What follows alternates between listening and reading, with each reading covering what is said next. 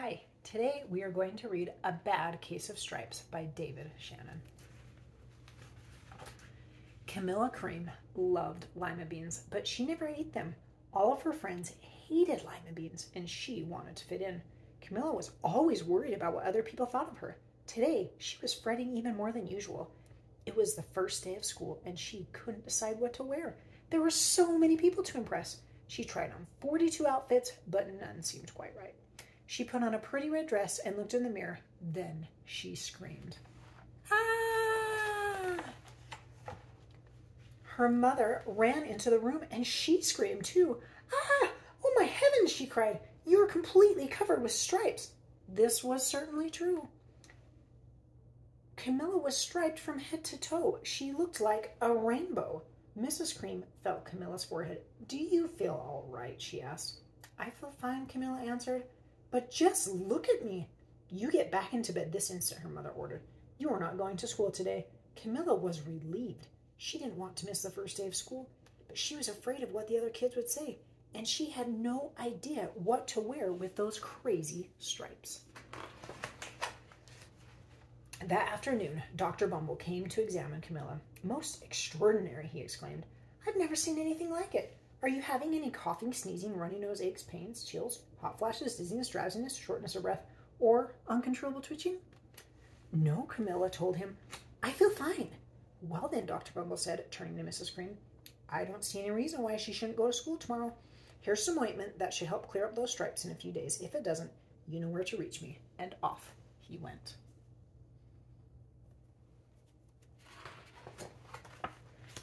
The next day was a disaster. Everyone at school laughed at Camilla. They called her Camilla Crayon and Night of the Living Lollipop. She tried her best to act as if everything were normal. But when the class said the Pledge of Allegiance, her stripes turned red, white, and blue, and she broke out in stars. The other kids thought this was great. One yelled out, let's see some purple polka dots. Sure enough, Camilla turned all purple polka dotty. Someone else shouted, checkerboard, and a pattern of squares covered her skin. Soon everyone was calling out different shapes and colors, and poor Camilla was changing faster than you can change channels on a TV. That night, Mr. Harms, the school principal, called. I am sorry, Mrs. Cream, he said. I'm going to have to ask you to keep Camilla home from school. She's just too much of a distraction, and I've been getting calls from the other parents. They're afraid those stripes may be contagious. Camilla was so embarrassed. She couldn't believe that 2 days ago everyone liked her. Now nobody wanted to be in the same room with her. Her father tried to make her feel better. Is there anything I can get you, sweetheart? He asked. No, thank you, sighed Camilla. But what she really wanted was a nice plate of lima beans. But she had been laughed at enough for one day. Well, yes, Dr. Bumble mumbled when Mr. Cream phoned the next day. I think I'd better bring in the specialist. We'll be right over. About an hour later, Dr. Bumble arrived with 4 people in long white coats. He introduced them to the Creams. This is Dr. Grop, Dr. Sponge, Dr. Cricket, and Dr. Young. Then the specialist went to work on Camilla. They squeezed and jabbed and tapped and tested. It was very uncomfortable. Well, it's not the mumps, concluded Dr. Grop. Or the measles, said Dr. Sponge. Definitely not the chickenpox, put in Dr. Cricket. Or sunburn, said Dr. Young. Try these, said the specialist. They each handed her a bottle filled with different colored pills. Take one of each before bed, said Dr. Grop. Then they filed out the front door, followed by Dr. Bumble. So let's think about predictions right now. What do you think's going to happen? So they've all made their tries to guess what she has, and she's covered in all sorts of different things, and she changed when the other kids said stuff to her. What do you think's going on? Think about what you think might happen based off of what already has happened, and that will give you ideas on maybe what's in the store in the future. Will help us to know. That night, Camilla took her medicine. It was awful. When she woke up the next morning, she did feel different, but when she got dressed, her clothes didn't fit right. She looked in the mirror, and there, staring back at her, was a giant multicolored pill with her face on it.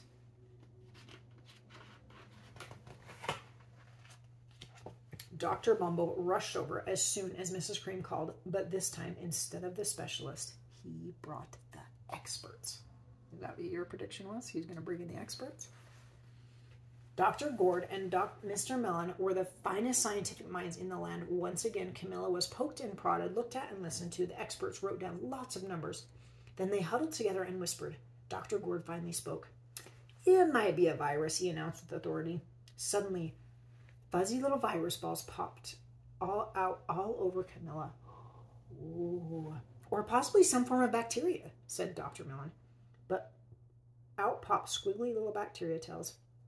Or it could be a fungus, added Dr. Gord. Instantly, Camilla was covered with different colored fungus blotches. The experts looked at Camilla, then at each other. We need to go over these numbers again back at the lab, Dr. Gord explained. We'll call you when we know something, but the experts didn't have a clue, much less a cure. Do you have an idea what's going on with Camilla? Why she changes when everyone has an idea about her? By now, the TV news had found out about Camilla. Reporters from every channel were outside her house telling the story of the bizarre case of the incredible changing kid. Soon, a huge crowd was camped out on the front lawn.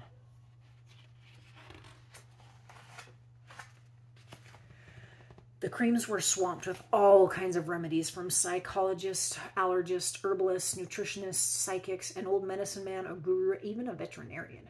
Each so-called cure only added to poor Camilla's strange appearance until it was hard to even recognize her.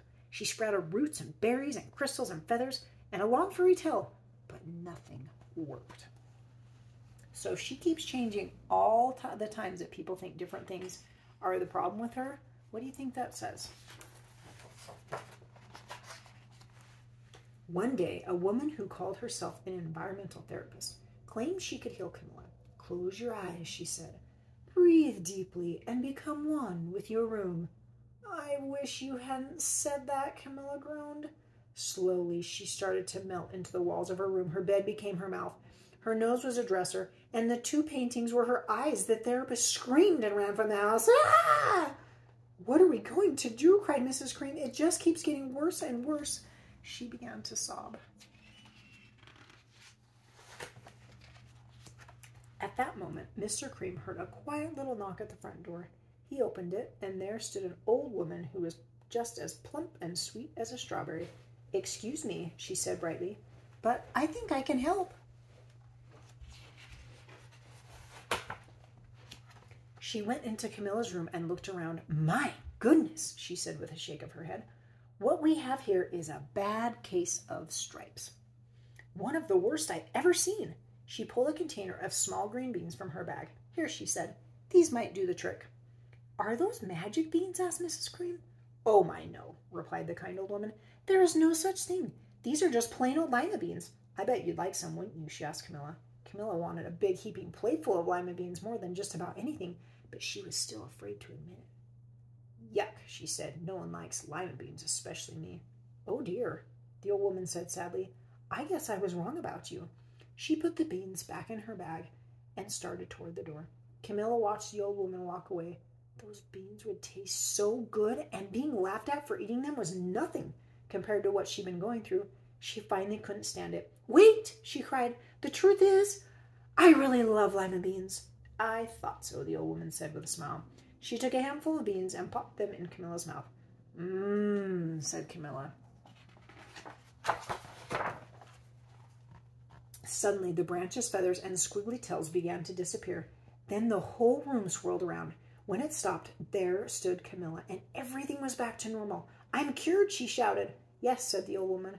I knew the real you was in there somewhere. She patted Camilla on the head. Then she went outside and vanished into the crowd. Is that what your prediction led you to? That Camilla was just thinking too much about what other people thought of her, and she needed to think about who she really was inside. Afterward, Camilla wasn't quite the same. Some of the kids at school said she was weird, but she didn't care a bit. She ate all the lima beans she wanted, and she never had even a touch of the stripes again.